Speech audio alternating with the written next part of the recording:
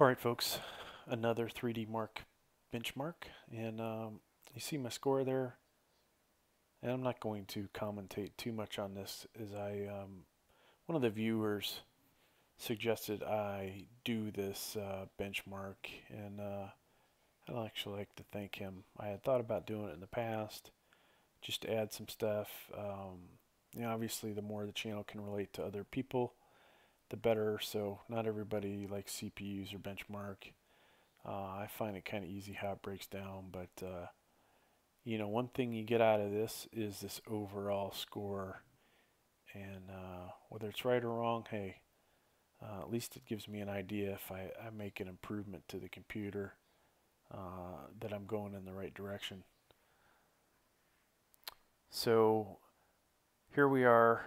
Here's my score. Way above gaming laptop, but below a 2020 gaming PC. So I wonder, what do I need to do to beat this? I know my graphics card's better.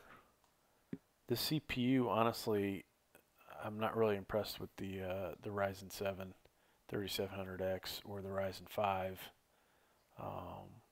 But obviously in this case, they made enough of a difference, or at least the CPU made enough of a difference to get a higher score. So here's what we're gaming with. RTX 2070 Super. Questionable whether there's bottlenecking with the CPU. I haven't really felt it like I have with, say, an i3 9350KF or a i3 9100. So it actually seems to be paired somewhat decently. So there's the rest of those numbers. Alright, so the other thing I did was the time spy, which some of you may care about this more. And this has got, different scoring out. And this one we're better than a gaming PC, huh? How you like that?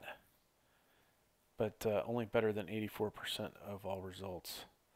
So I kind of feel like, well, this one should be newer, right?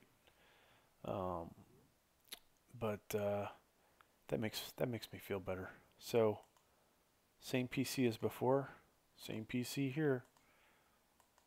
We're shooting for this one, right? So I have one of these at the house, and my graphics card is, pretty much equivalent. That doesn't have the Super on it, so maybe I'll be when I go back to Virginia, I'll be up there. All right, so same stuff you saw earlier. Hey, thanks for checking this out. Hope this helps somebody with what this breaks down to. Check out some of my gaming videos if you want to see what the average FPS is for some of the common games that are out there. Thanks for checking out the video.